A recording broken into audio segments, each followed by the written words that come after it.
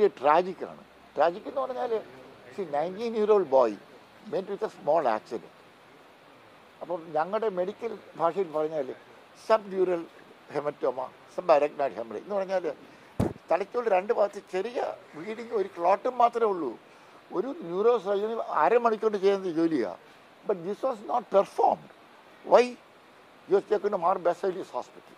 Mar ബെസൈലിസ് hospital neuro surgeon 2 വർഷം മുമ്പ് വരെ ലേക്ക് ഷോറിൽ ഇരുന്ന ആളാണ്. അപ്പോൾ he want donate the body to lake shore hospital, not four treatment, to get at his organs four transplant.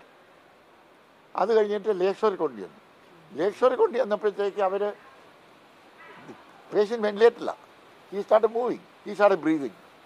ഇതെല്ലാം മരുന്ന് കൊടുത്ത് നിർത്തിയിട്ട് ബ്രെയിൻ ഡെത്ത് ഒരു പേഷ്യൻറ്റിന് ശ്വാസം എടുക്കുക.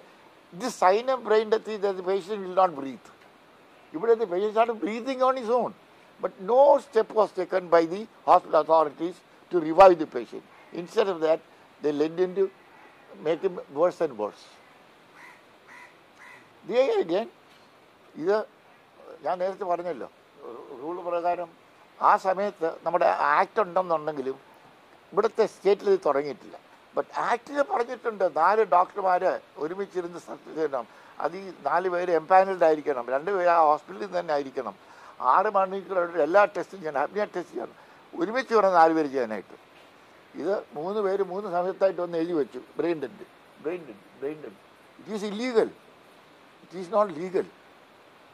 അതാണ് that is my case in the magistrates court.